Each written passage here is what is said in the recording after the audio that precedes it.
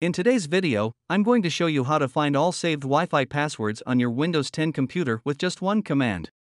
This is a super useful trick that can save you a lot of time and hassle, especially if you frequently use different Wi-Fi networks.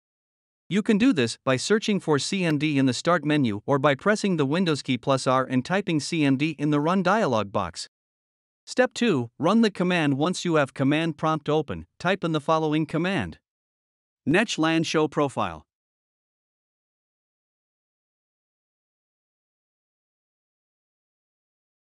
Show you a list of all the Wi-Fi networks that your computer has saved passwords for. View the passwords. To view the password for a specific network, type in the following command, replacing Wi-Fi network name with the actual name of the network. netLAN show profile Wi-Fi network name key equals clear.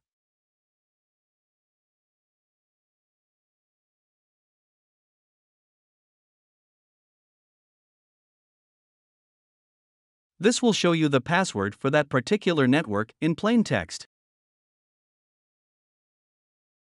Save the passwords. If you want to save all of your saved Wi-Fi passwords to a file, you can run the following command. netLAN export profile folder equals C \key equals clear. This will save all of your saved Wi-Fi network passwords to a file on your computer. And there you have it.